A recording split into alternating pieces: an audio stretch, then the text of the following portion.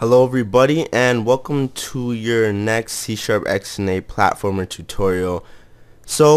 In the last tutorial we finally got our fade animation done, and now it's time to get into how files are going to work, our file systems are going to work in our game.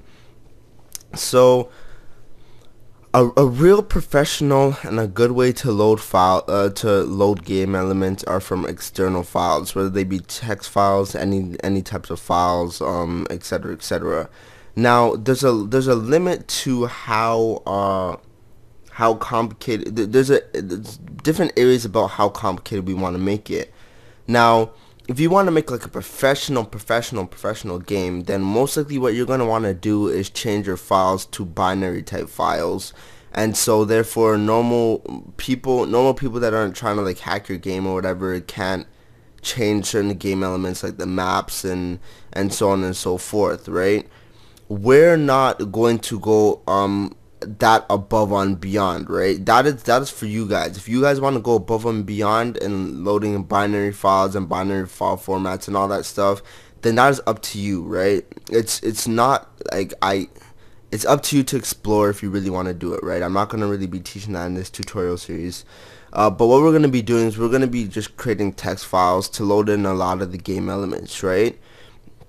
And since we're going to be doing that, we're going to be making a FileManager class in order to load in files, right? And this is how we're going to be loading in the files. Okay, so right now I have Notepad++ open. So this is how our FileManager is going to load in files.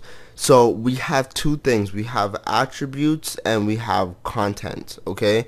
So the attribute is going to tell us what each content is, okay?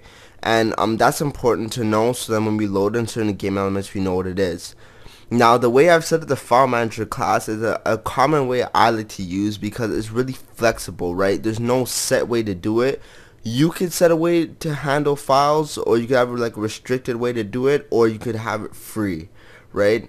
And what I mean by that is this, okay? So for me, what I normally do is I have load, okay?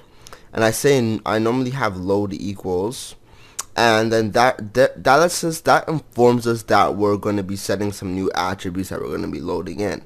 So for example, say I want to load in an image, okay? I will put an image, okay? And so therefore on the next line we know that we're going to be loading in an image, so I could put in the path to the image. So whether it's in what's the screen, so splash dot whatever, okay? So it knows that we're going to be loading in an image, okay? And sometimes you're gonna have many things within the text file, like what we're gonna be doing with menus and such, and therefore you might only want to load in one thing, right? So you might have like an end load or something, and then you'll say that you end load that certain thing, so that means it knows that you're done loading in images, etc., etc. So if you only want to load in, say, images, right, you could have a certain area to load in images, and then when you want to load in certain other elements, then you can say load this, and then finish loading this, and you can load in the rest of the stuff later, right? So it's really up to you what you want to how you want to do it. So the way we're going to set it up also is that what if we want to load in a lot of attributes at once? So for example, let's say we're loading in a menu, okay? So we need to know the position for a menu. We need to know the axis of the menu, whether it's vertical or horizontal. We need to know the different animations, the animation for the menu items, etc., etc. So if you want to do that, you can do that. We can load the attributes like so. Oh, sorry for that. So we can load the attributes like so. So we can put in our position, then we can put in the axis, and then we can put in the animation like so. So we can put many things on one line if you want to, okay? So I'm gonna be we're gonna be starting off loading that, starting the FileManager class, and we might finish it this tutorial. I don't think we are, but we might. So what we're gonna do is we're gonna create a new class, and we're going to call it FileManager. Now I know you can't see me typing it in, but just type in FileManager, and we're going to make this public. Okay, so in this manager class we're going to have lists. Okay, so we're going to have a list within a list. Okay, so we're going to have the one for attributes, and we're going to have a list within a list for contents. And you'll see why we have these after, but we're going to make an enum, and we're going to call it load type, and we're going to have two different load types, so attributes, and we're going to have contents. Okay, so wait, the reason why we have two-dimensional list, sorry, for attributes and contents is because we want to, if we're loading more than one, okay, I don't know why that happened.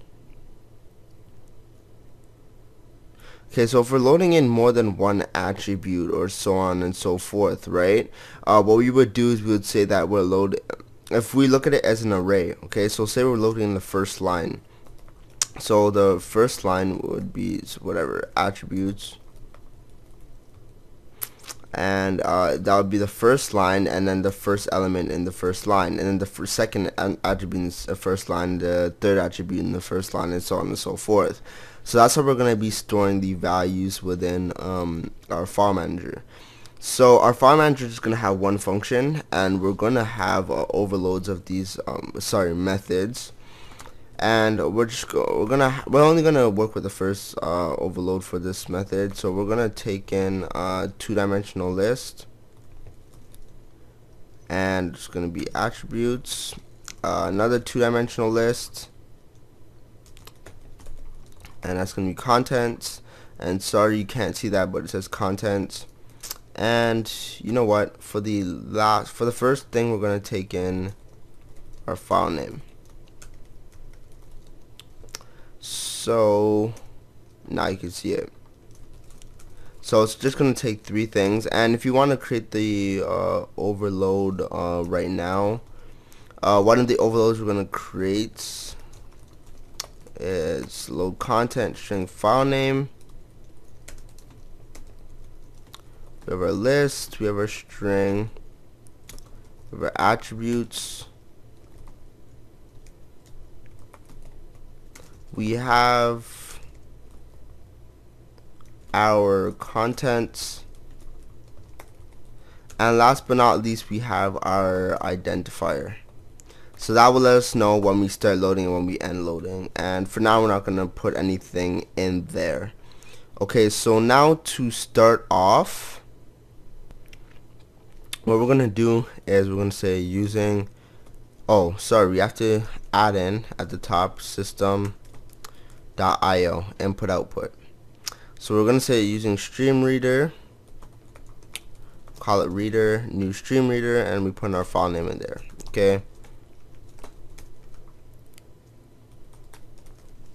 so we're going to say while reader not reader end of stream. Then we want to load in some stuff. So now we're gonna say we're gonna get line is equal to read line. Okay, so what this is going to do, if you haven't worked with files before, hopefully you have, but if you haven't worked with files before, this is going to read a line within the text file. So what we gotta do now is, if you know with lists, with two-dimensional lists, it's basically a list of a list. So I don't know if you guys have worked with two-dimensional lists before, but basically to add to a 2D list, you have to add another list. So think of a two-dimensional list as like as an array, okay? And when we create an array or something of some sort or something, we know that if we make a 5x5 array, then we know that maximum we can have 5 elements across and 5 elements vertically, right? With lists though, there's no set limit, there's no set width, right? So if we were to look at it in like in the text file, right, one line can contain this many numbers in a list, and the second list, right? So think of this as think of this like it's like so let's say this list, this is 0, this is 0 0, okay, and it's equal to that many numbers, and we'll say list 0, no, let's say, or like we'll say list 0, sorry, because it'll be like 0 is equal to whatever, so on and so forth. So let's say the first line in list is equal to that. The second line in list could be equal to these numbers, any length.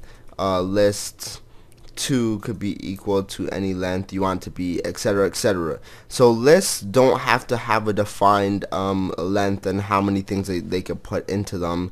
So that is why and that is why we're working with them. So to end out this tutorial, we're just gonna create a list to put stuff in them. So we're just gonna have temp attributes,